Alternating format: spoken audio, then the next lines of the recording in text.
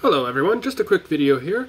So I've been working for maybe an hour now trying to figure out why Adobe Premiere Pro 2020 isn't able to export with constant bitrate using my hardware NVENC encoder with my new Geforce GTX 1650, and I figured it out.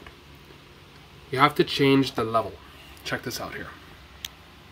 So here we have the encoder settings. What I did was I unchecked this one here where it keeps it the same, and I unchecked here where it keeps it the same, and I changed it from level 5 point whatever that is the default, and I find that any of these 6, 6.1 or 6.2 will work. And now we can go down here, set our bitrate and our quality to CBR, and then set whatever target bitrate you want. For myself personally, I think I'm going to go actually by 75 megabit because my input video is 120.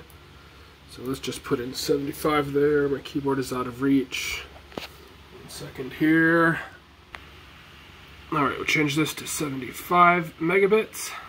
Highest quality on the slowest preset. Advanced settings, we use maximum render quality.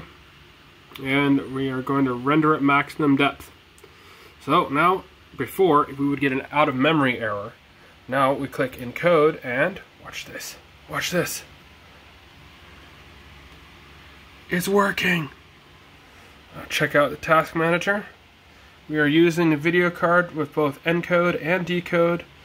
And you can see this is the Geforce GTX 1050. That's the 4 GB, the new version with GDDR5. I actually have the Zotac model.